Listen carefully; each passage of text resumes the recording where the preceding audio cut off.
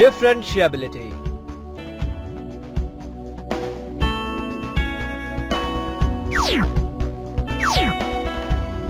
In previous class, we have studied that the derivative of a real function f at point C in its domain is defined by d by dx of fx at x is equal to C is equal to limit h tends to 0 of f c plus h minus fc divided h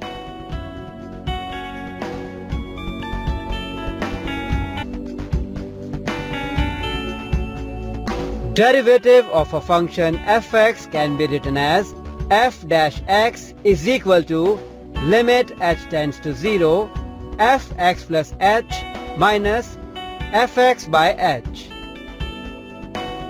If y is equal to fx, the derivative of y is denoted by y dash is equal to dy by dx is equal to d by dx of fx.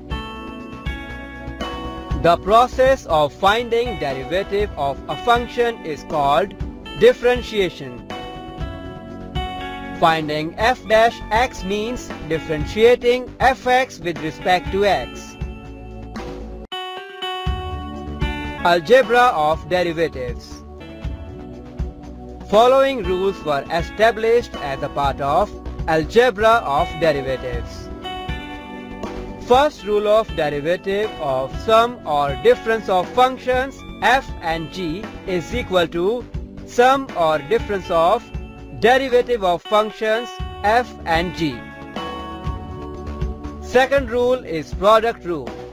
Derivative of product of two functions f and g is equal to f dash g plus f g dash. Third rule is quotient rule. Derivative of f by g is equal to f dash g minus f g dash by g square wherever g is not equal to 0. If limit h tends to 0 of fc plus h minus fc by h does not exist, then we can say that f is not differentiable at C. In other words, f is differentiable at a point C in its domain if both left-hand limit and right-hand limit are finite and equal. A function is said to be differentiable in an interval AB if it is differentiable at every point of interval A and B, including A and B. Theorem 3 states that if a function f is differentiable at a point C, then it is also continuous at point C. Every differential function is continuous, but converse of this may not true. Every continuous function may not be differentiable. Now let us find derivative of a composite function.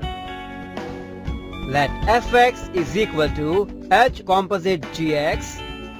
If f is a composite function of h and g, then the derivative of f with respect to x is equal to derivative of h with respect to g multiplied by derivative of g with respect to x. This can be extended to three functions. F is composite function of h and g and k. Then df by dx is equal to dh by dg multiplied by dg by dk multiplied by dk by dx. This is known as chain rule and can be extended to any number of composite functions. Let us take an example to understand chain rule. Let fx is equal to sin x square. Fx is a composite function of two functions sine and square.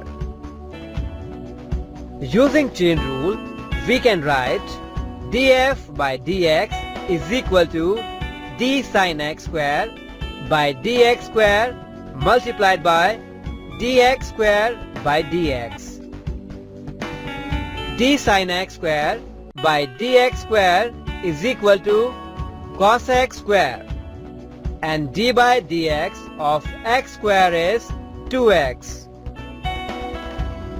So df by dx is equal to 2x cos x square.